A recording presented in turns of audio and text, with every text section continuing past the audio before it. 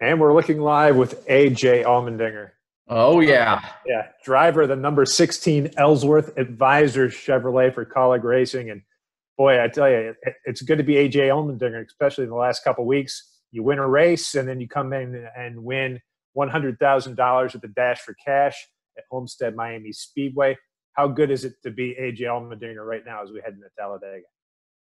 It's pretty nice, only because I'm married to my wife, Tara. She's right next to me, so I have to say that. Bonus points.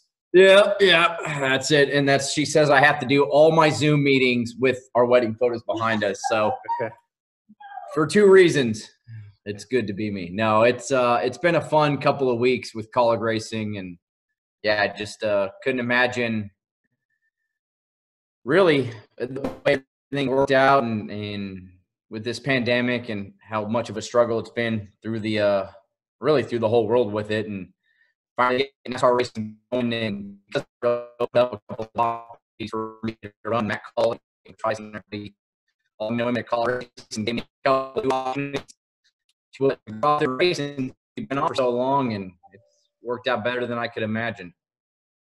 Good deal. Well, we're going to open up the floor for questions. If you have a question, I encourage you to raise your hand using the participants icon. You can press the button to raise your hand. We're going to start with Daniel McFadden from NBC Sports. Go ahead with your question, Daniel.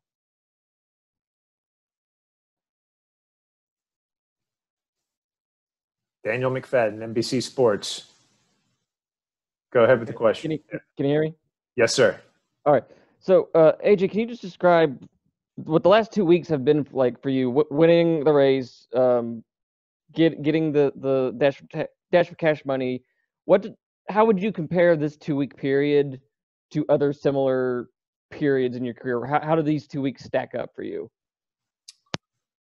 Man, that's a good question. You know, back in my Champ Car days, to have the run that we did, you know, where I won 3 or 4 in a row, and that was a lot of fun. It was kind of the same situation. It was unique in the sense that that was with the new team when I did it in Champ Car, and I don't want to say it was unexpected, but when you go to a new team like that, to have that much success so early was a little bit of a shock. And you know, now me just being a different point in my life, and really being so thankful and any opportunity that I get to drive a race car, but especially with Colleague Racing, because Matt Colleague, I mean, really has made that third car generally my car. They basically said that when that's running, they want me driving it. So, you know, as I said, just all the men and women at Colleague Racing, for them to give me these opportunities, work hard, build an extra race car for me at all these races, to go out there. And, you know, I just want to always show my appreciation and my thanks for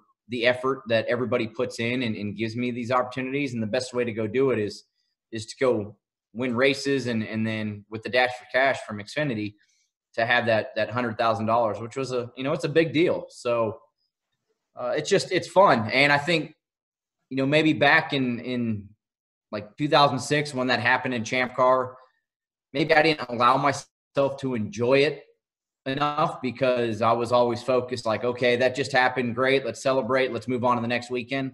And now this point in my life, just try to enjoy it more, because you never know when it can stop. And I never know when my last race is going to be. So I hope I have a lot more going, but definitely trying to enjoy it and really be at the race shop and at the racetrack and having fun with the race team, and more than anything, just showing my appreciation. If you have, sorry. Go ahead, Danny. Going into this weekend's race at Talladega, what's the biggest challenge facing you and that team, given that you guys didn't get the chance to race in February at Daytona? I honestly think this is take out the race itself and being Talladega and knowing that anything can happen, and just the issues that Superspeedways can cause.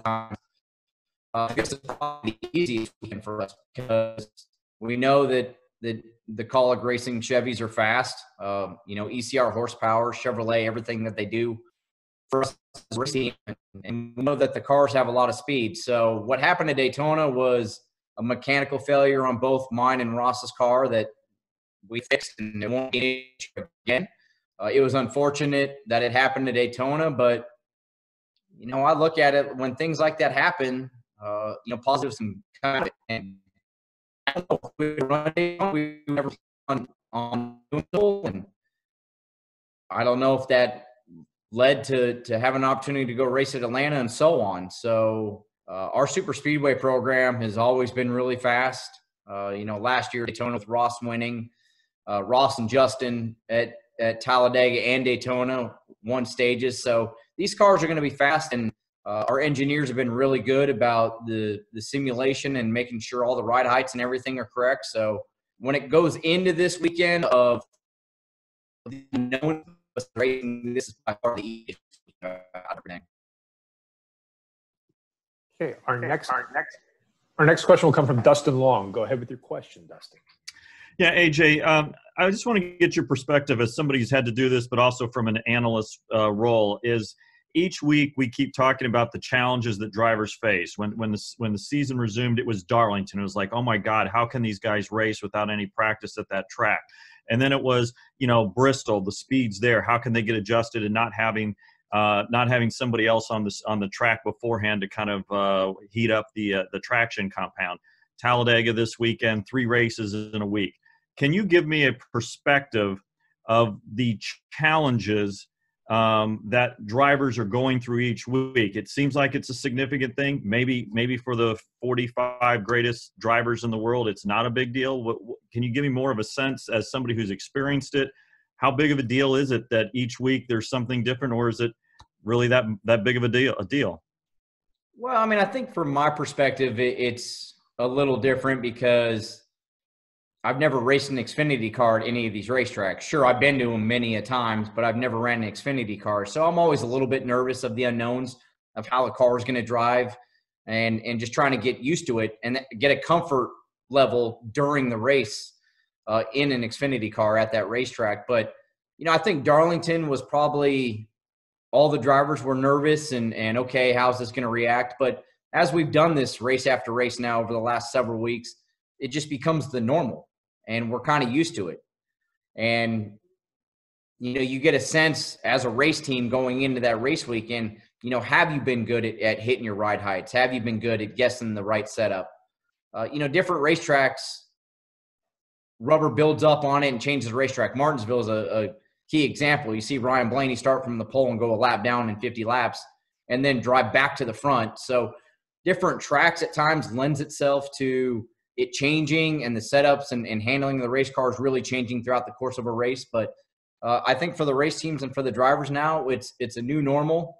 Going into this, I think we all were like, wow, we're going to do this literally with no practice, but we're used to it. And I think a lot of us enjoy it now. It makes you just focus on the racing itself and not having to go through the whole weekend. And as from an analyst point of view, when you look especially at the Cup Series, without having the practice, is this more benefit particular drivers, or is it just a case of the top teams are always going to be typically better? This new normal you talk about, how does this impact drivers, and what more a driver has to do now without having that practice time to kind of build up on a race weekend? Yeah, no matter what series you're in, the top teams and the best drivers are going to always rise to the top to a certain extent. I do believe watching it that it allows maybe the smaller race teams or the race teams that haven't had as much success lately really show up. And if they nail the setup right, and when we've seen it, a John Hunter Nemechek, for example, you wouldn't think at Darlington that Front Row Motorsports normally would run up front there, especially as a rookie. And they went and had a great run that first race. You look at RCR right now, they're starting to get back. It seems like a little bit on track. So I do think without practice, it allows some of these teams to try to hit the setup a little bit better, and maybe the bigger teams miss it. Or if you're, say, a 4-car organization, maybe you're trying 4 different setups during the race, and one of those teams or a couple of those teams it works well for and the others don't. So it does mix it up a little bit. You're still going to always have the best rise to the top.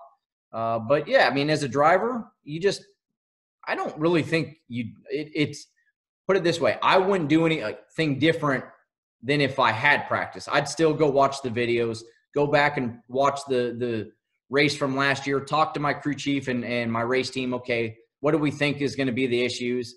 It's no different than going into a full weekend with practice and qualifying. Dustin, you have a follow-up? Thank you. Good deal. Well, AJ, I do have a question. I want you to put your analyst hat on, but looking particularly at your team in the NASCAR Xfinity Series, Colleague Racing, this team has grown over the past couple of years, and now features a strong stable of drivers, top to bottom, including yourself. What has been the secret to the growth of that team and really making a name for itself in the NASCAR Xfinity Series? Well, I think it's going about it in a smart way, not trying to get big too early. And I think that's what happens with a lot of organizations is they immediately feel like, okay, we got to go to a second car, or we got to go to a third car. We have to get bigger because with more race cars on the racetrack, you're going to have more info. Well, if you start spreading yourself too thin, that doesn't help. And it hurts however many race teams that you have. So Colleague Racing now has been in existence for just over 5 years. They've had a one-car team the whole time. Last year, between myself and Ross Chastain and Elliott Sadler running a few races, they added a second car. We ran 3, obviously, at Daytona in July. But it was really to get the organization ready for a second car full-time. And with my races, the reason we were able to do more races, sorry about that, is the fact that during the pandemic, the team worked hard and we had cars ready.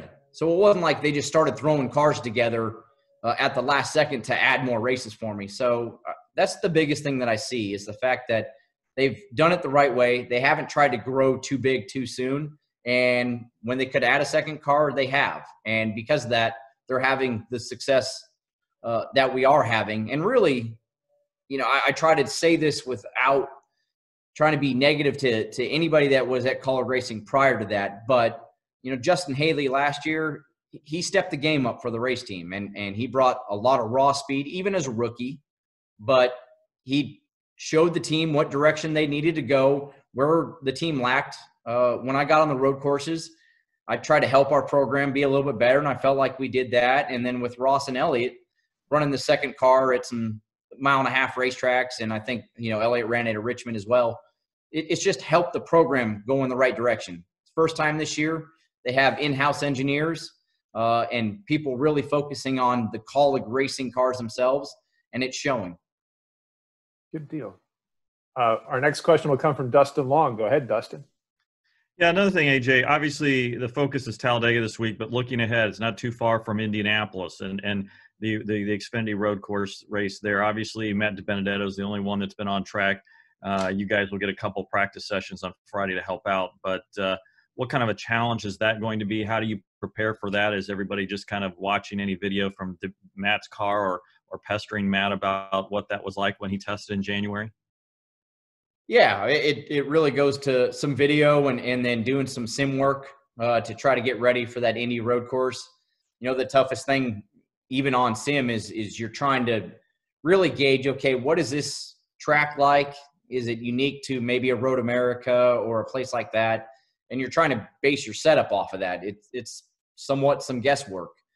Obviously Team Penske, they got an advantage because even though it wasn't Austin Cindric driving the car, it's a Team Penske car. So they have essentially a half a day or whatever it was of testing to get a general idea. So it doesn't shock me that they'll have a little bit of advantage going into the weekend. But, just trying to focus on what the key areas of the racetrack are going to be. That long front straightaway, turn 1 on starts and restarts are going to be chaotic.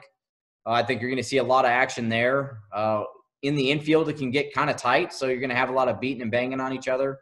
And I'm pretty sure that it probably used up tires pretty quick. That road course on the infield can really abuse tires. So just trying to focus on what are the key essential areas that we really have to look at and trying to make the right guess on a setup. So we got a couple of practices, fortunately enough.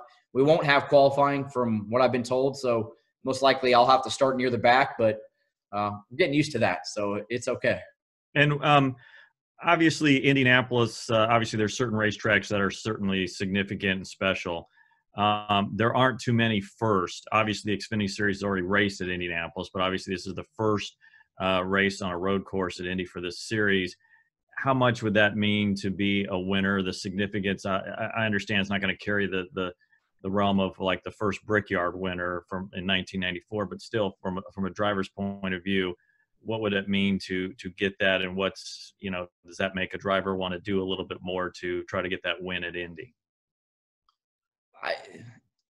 To be completely honest, it has nothing to do with it being the first road course ever, for Xfinity at Indy. It's just the history behind the racetrack. I mean, there's very few places, and we talk about it all the time. When you go to a racetrack that has so much history behind it, whether it's Indy cars, stock cars, whatever it may be, you say the word just Indy, and people that aren't in motorsports understand what the history is behind that racetrack. And just to pull into victory lane or kiss the bricks, it's something special. I don't care what car you're in. I remember this at Daytona. I won in a Skip Barber National Series car at Daytona, and I pulled into victory lane, and that was special to me because it was Daytona. It's the same thing. Brickyard, just all the history and the winners in so many different forms of racing there now. Yeah, I would love to be a part of that. I don't need it being the first road course or anything like that to have any more incentive to go out there and try to win that race. I just want to be part of that history, and it'd be something special to kiss the bricks, even if we have to do it with masks on. I don't care. I'll kiss them with the mask on. Thanks, AJ. Well, good deal, AJ. Really appreciate you taking the time to join us today, and we'll see you at Talladega. I appreciate it. Thank you, guys, for everything you do.